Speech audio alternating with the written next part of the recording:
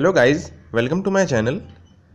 Press the subscribe button like this, and then you have to tap the bell icon adjacent to the subscribe button like this, and then you will get the notifications from my channel. Hello guys and welcome back. In this video I would be explaining you the different psychrometry processes. If you have not yet subscribed, please subscribe my channel by pressing the red subscribe button below. Do follow me on Facebook, Google Plus and Twitter. All the links are given in the description below. If you have any doubt, please mention in the comment section.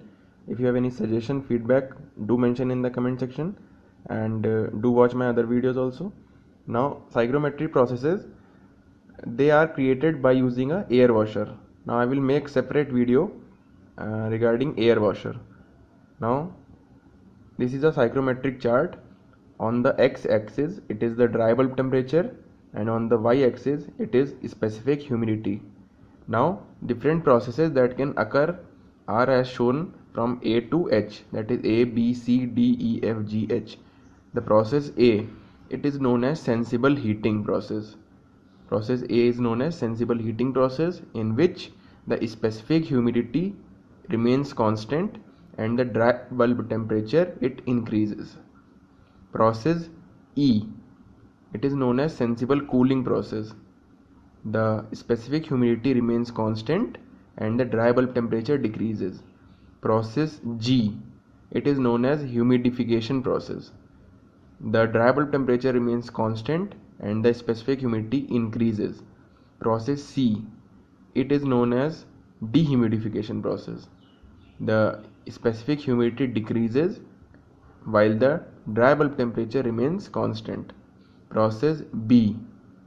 Now here simultaneously two things happen, that is this process is known as heating with dehumidification, because the temperature dry bulb it increases while the humidity, specific humidity, it decreases in process B. So process B is known as dehumidification with heating. Process D. Now in process D the temperature decreases while specific humidity also decreases, so it is known as dehumidification with sensible cooling. Process F. Now temperature decreases, specific humidity increases, so it is known as humidification with cooling. Process H. Now here humidity also increases and dry bulb temperature also increases, so it is known as humidification with heating. So these are the 8 processes that are represented on the psychrometric chart, and the major important one is process D, in which our main design of air conditioning system is done. Process D, that is cooling with dehumidification. Now I will make separate video for air washer. Now if you found this video helpful, please press the like button, do share it, and do subscribe my channel if you have already not subscribed.